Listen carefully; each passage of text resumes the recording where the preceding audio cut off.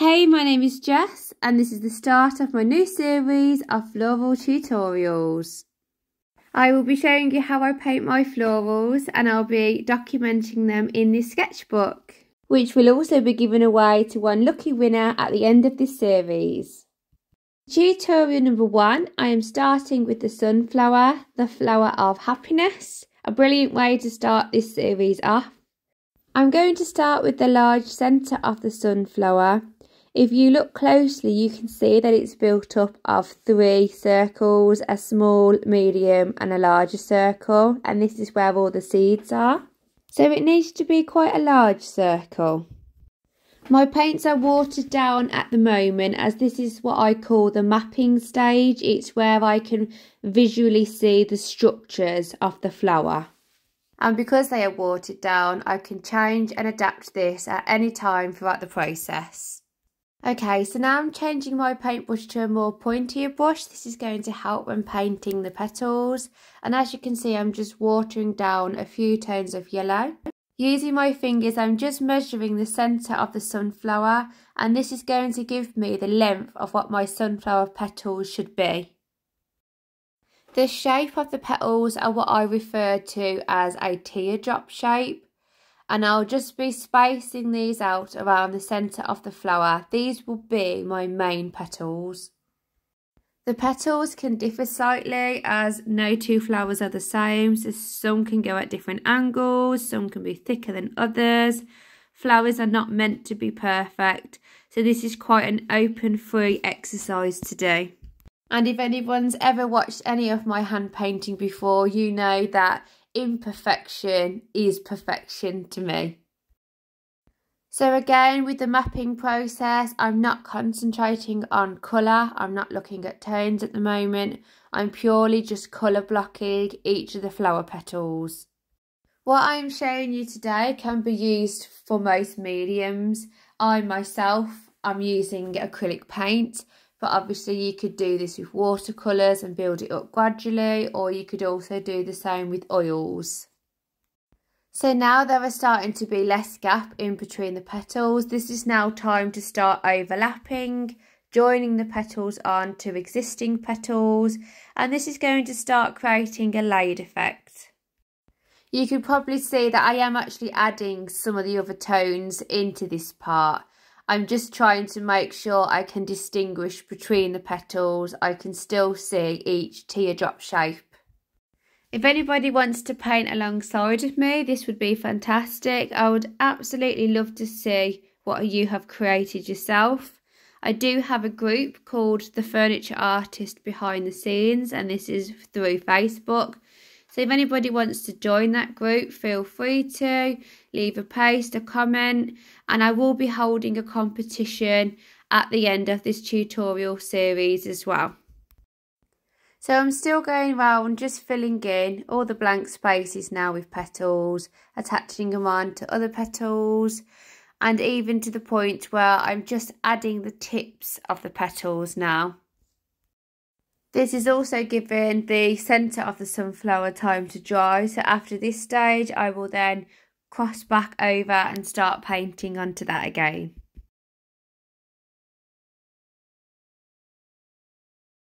Gradually I am now starting to see a layered effect. I can see that petals are formed upon petals, and this is going to really add depth to this piece.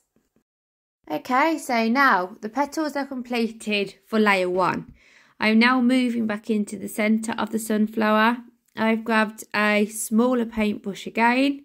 This is going to start showing now the detail of the sunflower, which is the 3 inner circles, the small, medium and large. You will start to see these come to life now. And all I'm doing is a jotting, stippling effect just to really create those shapes. This is also going to add texture, interest and a bit of dimension to the piece. The 3 circles I've talked about are now clear to see. I've done this by using a dark brown and a black, and now I'm just filling in the insides with a bit more white and lighter brown. Okay, so I'm going to leave this layer to dry again, and I'm moving back to the sunflower petals. So I'm just grabbing quite a few tones out now onto my colour palette. And this is because I'm going to what I call double dip. So you will notice as I paint, I very rarely dip my brush back into the water. This is because I feel that if I double dip in 2, 3, even 4 colours, this alone, when stroking it across the petal, will add so much dimension and interest to each petal. This does the work for you. I have a range of colours in this colour palette, so I've gone from yellows to yellow ochre to even browns, whites and an orange. I am conscious that when I'm selecting the colours on my paintbrush, not to do 2 similar colours for petals that are next to each other. This is because they'll just blend in and you won't thoroughly see the shape of that petal. So if I do one which is slightly darker, I will make sure there is a slight tonal difference, i.e. it is slightly lighter, slightly darker on the next one. I actually try not to think too much about specific colours when it comes to these petals. As you can see, sometimes I add a little bit of brown. You don't want it to be so symmetrical that it looks twee. You want it to look very realistic and, again, imperfect. So I'll speed this up slightly as I'm just making sure that each petal has its second layer, and this is from the double dip process. Whilst this is drying, I'm going back to the centre, and I've got an even smaller brush this time. This is now the detail stage.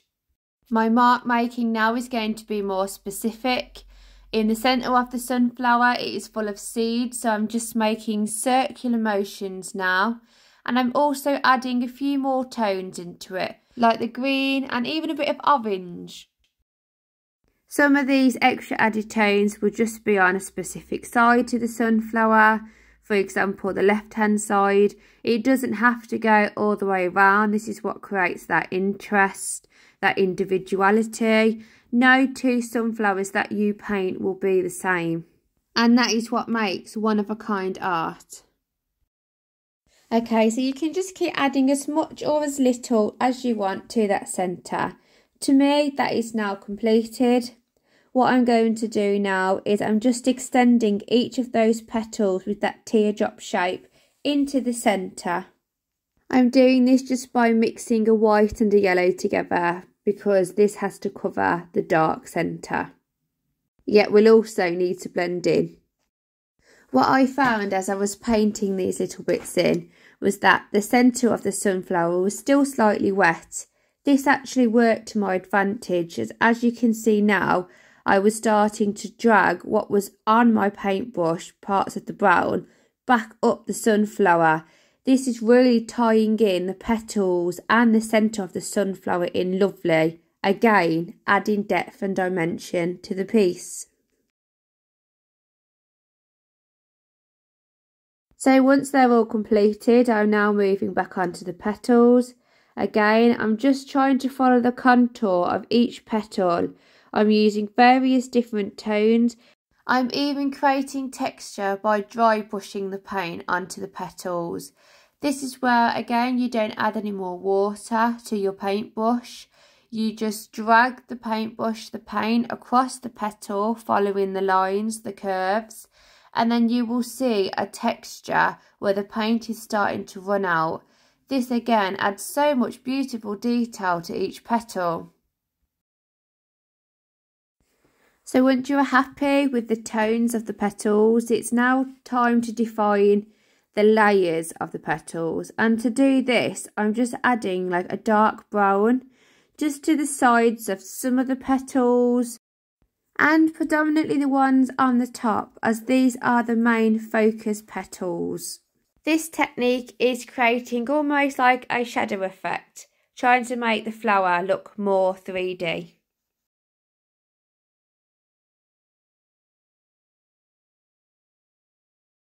I'm also using what is left of that brown colour on my paintbrush, and I'm just going to drag this over some of the petals again, adding more of that dry brush texture. Again, you can add as much as you want, add as little as you want. There is no wrong answer. You can just stop when you're happy with what you've done. For me, that is now. All I'm going to do now as my very top layer is I'm using metallic paints. Again, this is your choice if you want to do this. I just find that, especially on furniture, when as a light catches it in a certain way, it just adds such a beautiful glow to specific areas of the flowers. In this case, I'm just using a metallic yellow, a copper, a Aztec gold and a normal gold. And these again, I can highlight certain areas, accent the detail. It's just such a beautiful finish. And I would say this is probably a really fun part of the painting process too.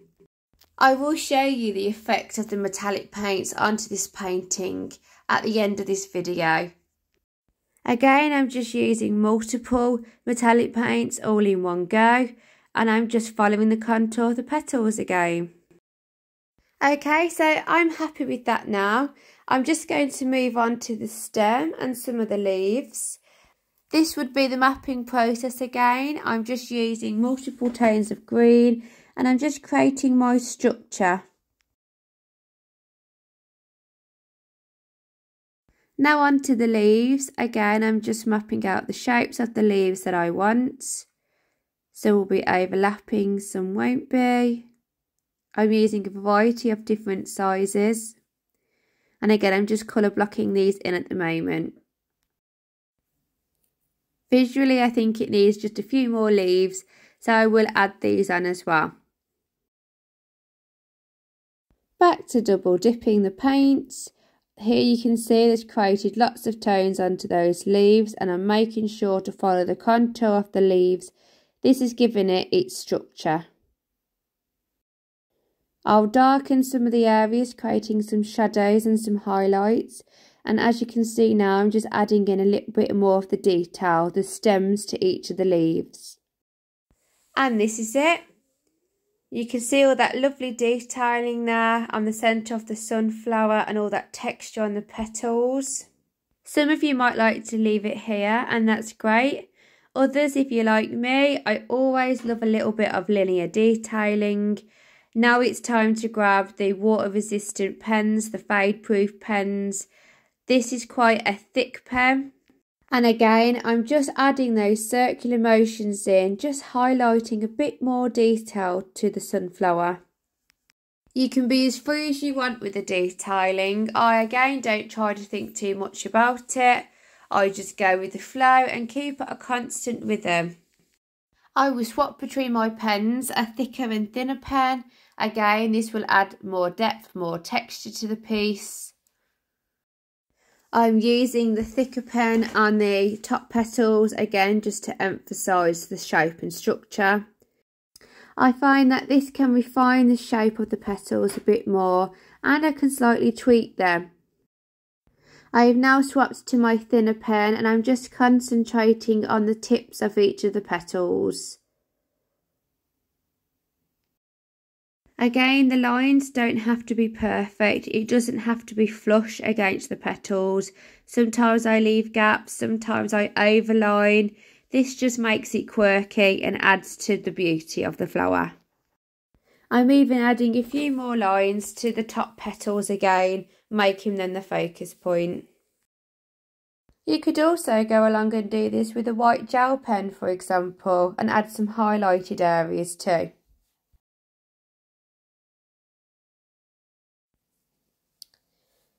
And lastly, I'm just redefining the stem and the leaves, and I'm just going to add in that extra bit of detail. As you can see, I'm making sure not to be perfect. All my lines are slightly crinkly, a little bit wonky, typical of a leaf structure. And there we have it. This is basically the end of the painting tutorial. I really hope you've enjoyed it. Check out that gorgeous detailing and look at that glow. that is down to the metallic paints. It just adds that little something extra. So that is the end of my first floral painting tutorial. I'd love for you to leave me any feedback in how I can improve. And again, I would love to see if you've given it a go. If there's a specific flower you would like me to paint, then pop that in the comments. Other than that, thank you so much for watching.